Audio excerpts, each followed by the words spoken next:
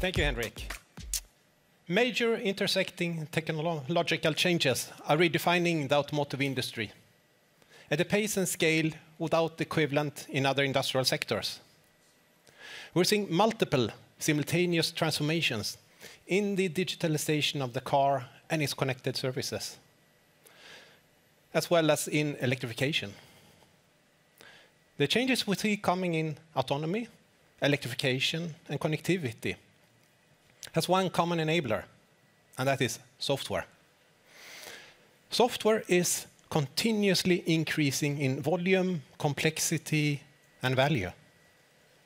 Eventually, it will impact, transform, or even disrupt every part of the automotive industry. To be successful, we need to embrace this change and leverage from it, utilizing all the advantages the software can provide. We believe in the software-defined car, where the majority of features are moving to become software-based. And instead of being recognized for what suspension or engine type it has, a car will be defined by its software-driven functions and features. It will also be defined by the ability to flexibly add software-based content during its life cycle, making it better and more customizable according to what customers want. With this reality in mind, we are optimizing our customer experience. And one key ability will be the frequent and continuous over-the-air software deployment to our customer cars throughout their life cycle. Car will no longer be at the best when they leave the factory, but rather constantly improved through new software and feature updates. We have already started this journey in today's cars, providing full software updates. And this is something we will expand even further going forward. The continuous over-the-air update stream will provide our customers with unprecedented value add. And we'll also see the opportunity to move towards subscription-based services, which will provide us ability to, over time, monetize on this value stream. And as we're moving towards a car where software is the important asset, we're expanding our in-house development of software. By taking charge of our own software development, we can boost development speeds and improve your Volvo faster. Our next generation of pure electric models will run our own operating system, called Volvo Cars Os. This incorporates our various operating systems across the car, cloud, and creating one coherent software OS environment. But more on that later.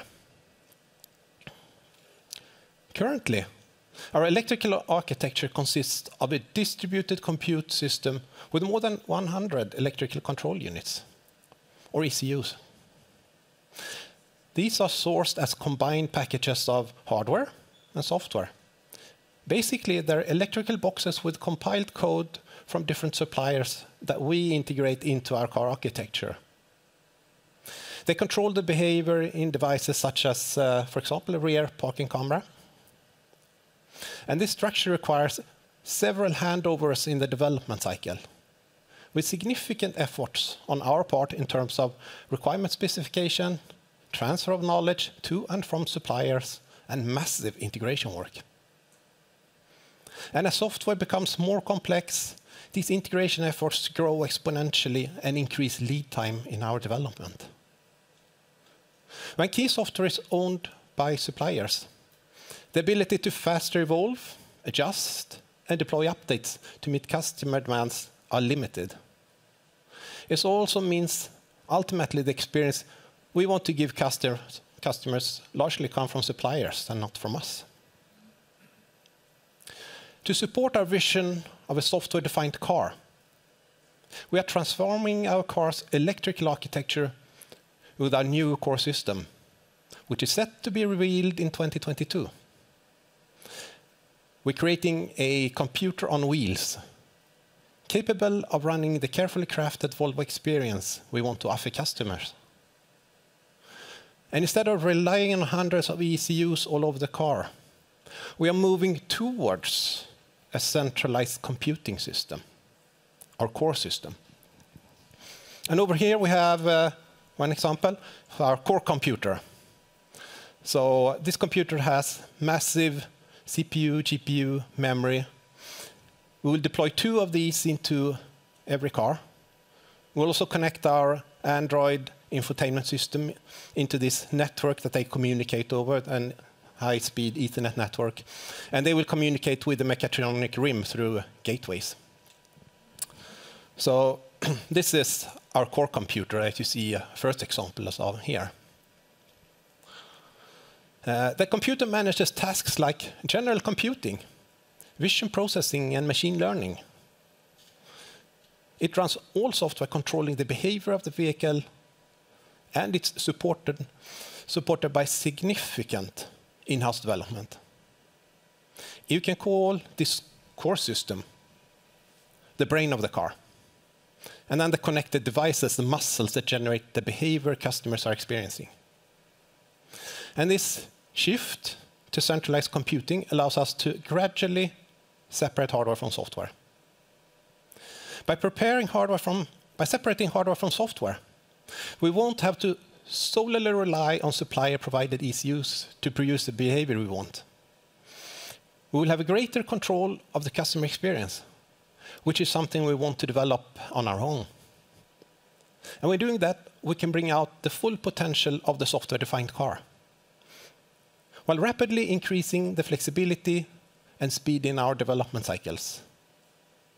And with our core system and in-house software tech stack, we create full control of the integration flow from code to complete car. One example of the speed and flexibility that gives us can be seen in bug resolving. With supplier code, it can take us 1, but often several weeks from discovering bug to resolving it. With our in-house team, that process takes a workday. For function development, we can see similar significant speed improvements when we move from supplier code to in-house developed. We have examples of moving from 2 years to 3 months for similar work packages. That is an 8 times speed improvement. Our software stack is derived by principles of continuous development and continuous release. It's built for growth, and it enables our features to keep expanding. One example is our pilot assist function, which allows for driver support from standstill up to highway speeds. When running on this core system, we can start to evolve it into autonomous capabilities. The core system computing is a computing powerhouse developed with our guiding star of safety and security first. We believe in partnering with technology leaders when it makes sense, which is why we're collaborating with NVIDIA. Our partnership gives us access to the fastest and best computing currently available. We will use the NVIDIA Drive Orin system on a chip. I will be the first to market with this technology. In our first generation of the system, we will use 2 compute boxes, where both have the capability to execute low and high ASIL code. We'll distribute the workload between the boxes through our distributed service framework. We're centralizing compute-heavy functions like pilot assist, autonomous drive, motion control, and we're moving logic from around 10 larger ECUs into the core system, including logic from such as cameras and LiDARs. This will enable us to continuously collect data, train algorithms, improve and add new functions. This is something we will do for new as well as for customer cars. In our second iteration of the core system, we continue to evolve our in-house software stack. We increase centralization and optimize the mechanical integration. The 2 core compute boxes will be merged into one, still using NVIDIA SoCs. We will introduce some controllers, will allow us to centralize more ECUs, reducing the number of ECUs by around 50. With fewer ECUs, we also reduce weight and improve the car energy efficiency, and in turn reducing the running costs for our customers. We can also reduce weight significantly by developing the mechanical platform and the electrical architecture hand in hand.